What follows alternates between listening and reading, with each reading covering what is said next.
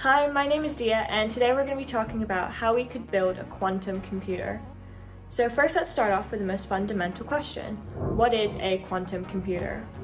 Well, quantum computers make use of the basic principles of quantum mechanics, which is the study of the strange things that happen to particles when they become very small, very cold, or very isolate.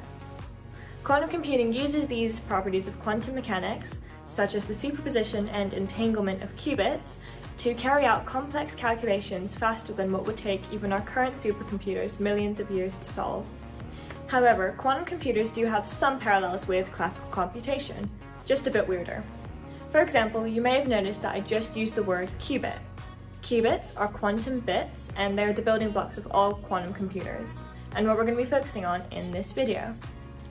Qubits can be the state of 1, 0, or, unlike a bit, they can be in a superposition of 1 and 0, where they can be any probability or amplitude between 1 and 0 at the same time.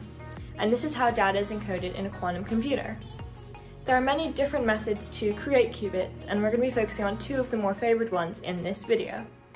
The first method we could use to create a qubit is by using ion traps.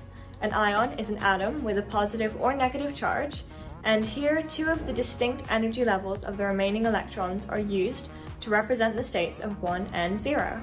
To form the qubits, the ions are trapped in tiny wells with a pulse of light from a laser being used to nudge the ion in between the different states.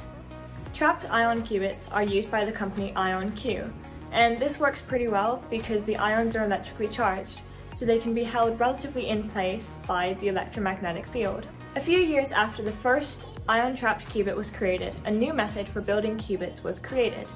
This was the superconducting qubit and is used by IBM Quantum.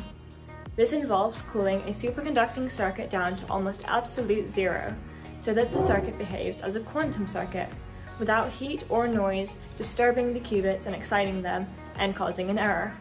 You may remember from your physics lessons that Planck's relation, denoted by the equation E equals hf, shows us that the energy of a photon is proportional to the frequency of an incident ray of electromagnetic radiation. This is why a flash of radio wave tuned just to the right frequency can put this superconducting circuit into one of two distinct energy levels, which represent the states 1 and 0. Follow-up zaps can then be used to steer the qubit into a superposition of these states. But what do you think? Which method of creating qubits has the best potential? Ion-trapped qubits or superconducting qubits? I hope you enjoyed this video. I'm Diya, and this is how you could build a quantum computer.